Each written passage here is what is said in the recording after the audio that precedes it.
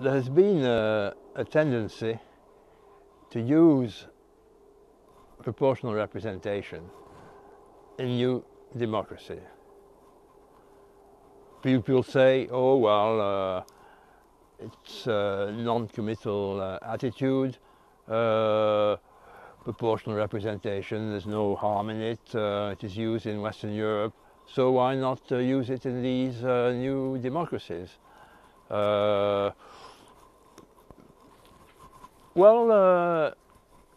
People are not used to making comparisons. They forget exactly how things work in Western Europe.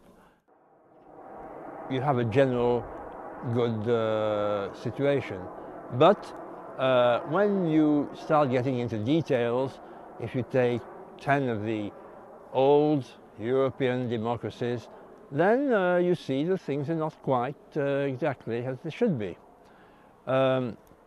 We either have some countries which have a very weak party system. That is, you will have maybe 6, 7 or 8 political parties, so that governments can only be made by coalition governments. Now, coalition governments are fine. Why not have a coalition?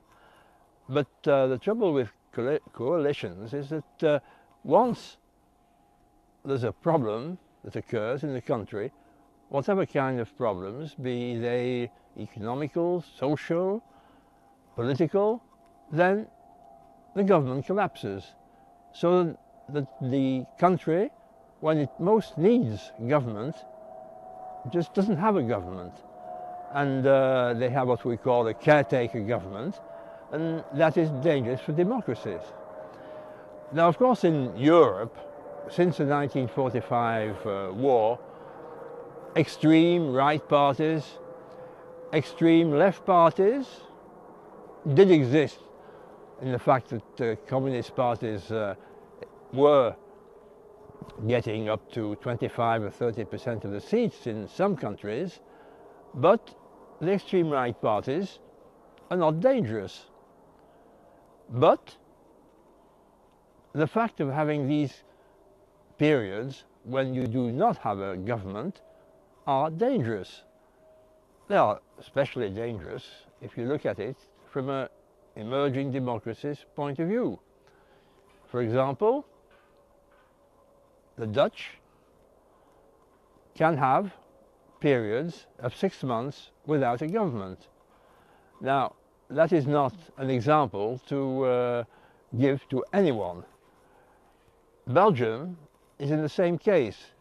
Usually, the periods where they only have what we call caretaker governments, that is, that they do not have a majority in the assembly, are shorter. Same for Finland.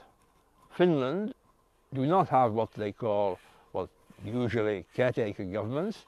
They have technical governments. But if you add together the periods that these 3 countries have been without a government, a normal government in a parliamentary system, that is with a majority in the assembly, it adds up to somewhere around 4 years. Now, 4 years from 1945 to nowadays without a government is not a good example to follow. There is another danger, of course, in proportional representation. It is that when you have more than just 2 parties, even 3 parties, then you should have a bias, like in the majority system, in favor of the leading party. That is, a party which obtains, say, 45% of the votes could get 53 or 54% of the seats and form a majority, one-party government. Now, proportional representation usually limits this bias in favor of the main party so that you find situations which can be dangerous.